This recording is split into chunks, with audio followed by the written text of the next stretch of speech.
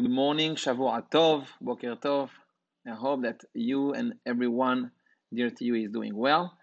In today's Halacha, we're going to talk about the Kiddush. The question is, who is obligated to say the Kiddush on Friday night? So we should know that technically speaking, one person will say the Kiddush for everyone.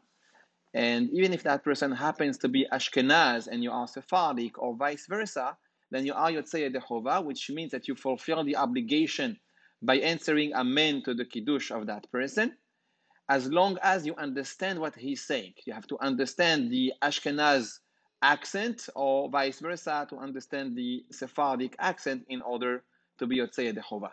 Now, beside that, you should not say Baruch Hu, Baruch Shemo. When the person says Baruch Ata Hashem, do not say Baruch Hu, Baruch Shemo. You only answer Amen. Who has the obligation for the Kiddush?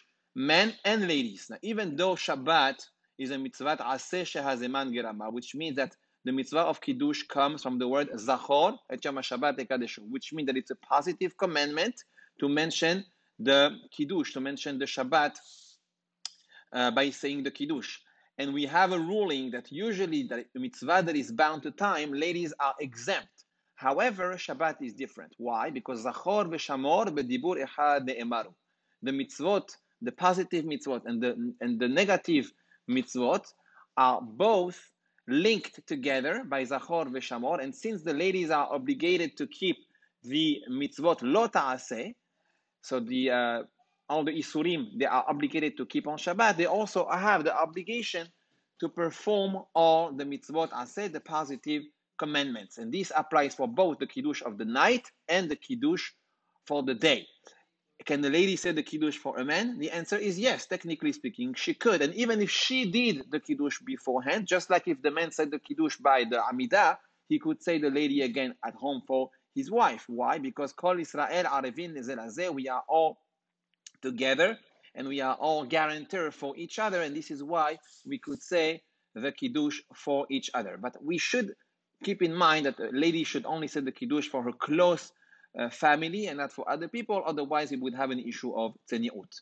Now, children cannot say the Kiddush, and even if both parents said already the Kiddush in the Amidah, so they say Baruch Ata Hashem Mekadesh Shabbat, which means that the Kiddush on the wine now is only midrabanan, rabbinical. It doesn't matter.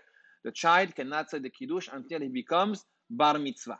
If he becomes Bar Mitzvah that night, meaning that Friday night, then we will have to wait until it's actually nightfall for the child that became Bar Mitzvah to say the Kiddush, because that's when he actually became an adult. Now, if he became Bar Mitzvah, even though he doesn't have what we call the simaning, signs of puberty, meaning that we don't know if he has those signs of puberty, we believe on the Hazakah that because of his age, that he turned 13, that he should be able to say the Kiddush for both his parents and his family. Last but not least, a someh, a person, lo alenu, that is blind, could say the Kiddush because he still has the obligation just like everybody else. So he could be saying the Kiddush and we are Yotzei Yehovah from him. Have an amazing day.